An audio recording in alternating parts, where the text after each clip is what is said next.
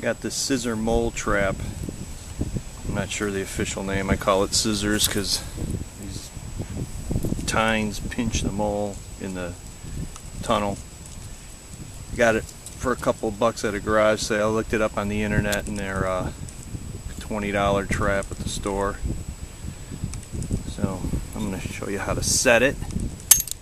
I got a tunnel here that caught 3 moles in it, same tunnel, over the course of a couple of weeks, and it's more activity in there.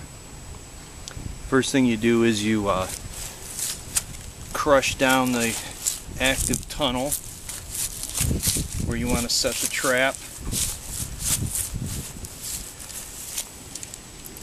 and then you set the scissors parallel to the tunnel. The tunnel's going this way, so I'm going to put both tips in the tunnel, push it in the ground,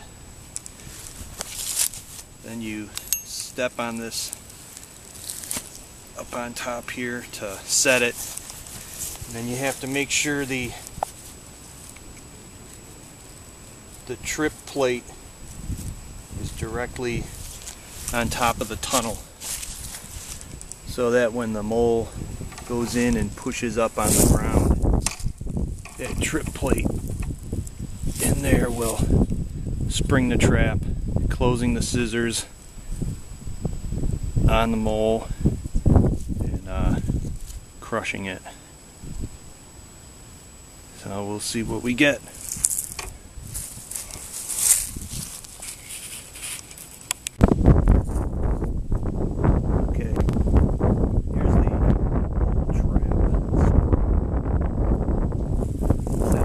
Yesterday at about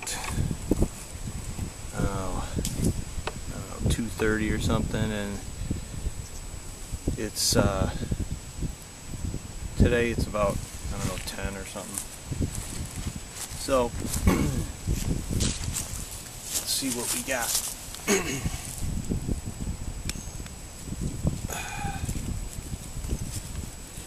There he is. This is the 4th mole I've trapped in this tunnel.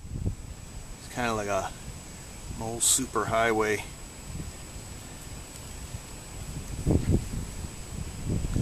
They have very soft fur.